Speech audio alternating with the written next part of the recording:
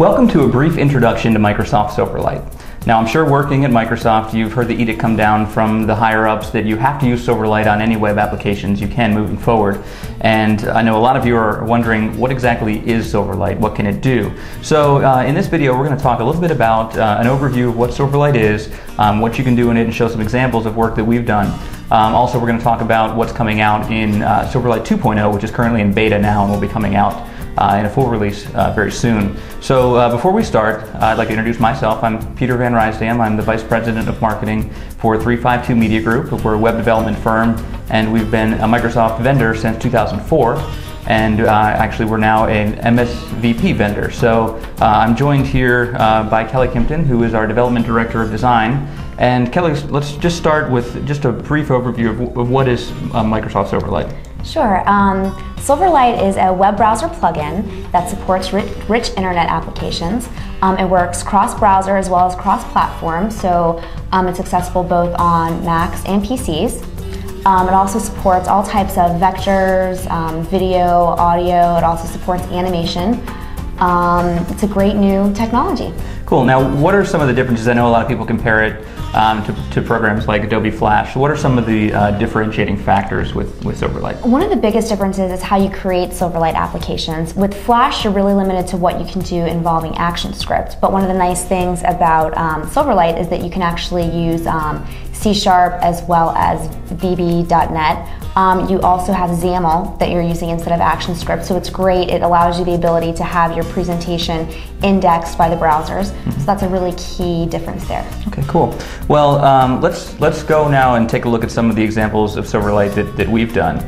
This first one is something we created for the Visual Studio Express SKUs. This site is designed to showcase the features of the various products. You can read about the software, browse interactive product tours. This site's a really good example of some of the basic animations and functionality that you can do with Silverlight. This next project has a little more functionality and gives a glimpse of some of the really cool RIA features you can build with Silverlight. We created this site in-house to help people sort through the different presidential candidates' views. The real-time search lets you see how each parameter affects the results.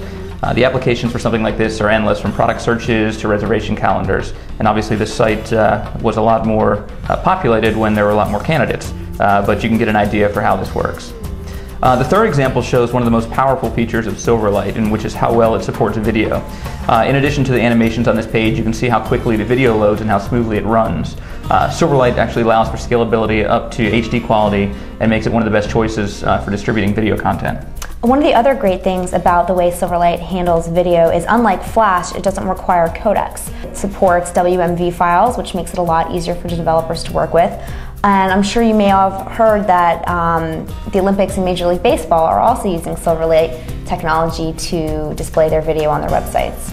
So all the sites that we just showed are created in Silverlight 1.0, but there's some really cool features that are coming out with 2.0, which is currently in beta. And Kelly, if you could tell us a little bit more about what some of those features are. Sure. The .NET support is really fantastic. It's one of the key elements of the 2.0 release.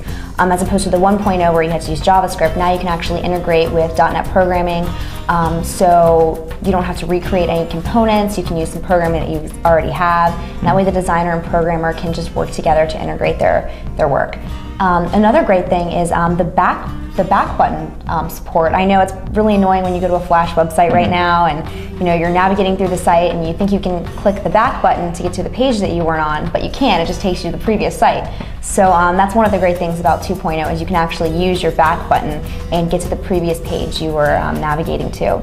Another great thing is it came out with a whole set of controls that you can use. So some of the really neat things, like you showed in the candidate filter, that slider component, that's already in the toolbox. So that control already exists. There's button controls. There's lots of different things that weren't available in the previous release. So that's great for the developers.